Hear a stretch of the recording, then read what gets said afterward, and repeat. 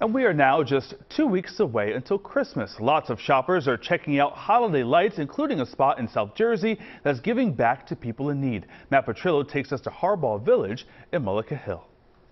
So many people bundled up here at Harball's Village in Mullica Hill to get into the holiday spirit. Merry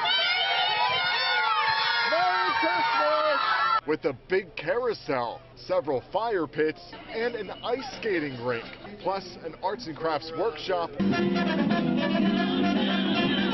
and a stage and dance floor that ties it all together. This Christmas village attracts families from all over with the mission of making memories. It was really fun dancing, and the games were really fun. Coming here really gets you in the Christmas spirit. It does, it really does. Yeah, it's just kind of a magical place with all the lights and all the kids having fun. It was absolutely such an amazing night.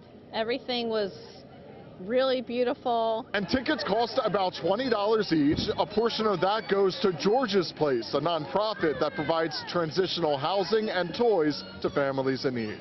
We feel that every child deserves a toy at Christmas and a home to spend it in, and that's what we do here. Steve Harball created the village, which first opened last year.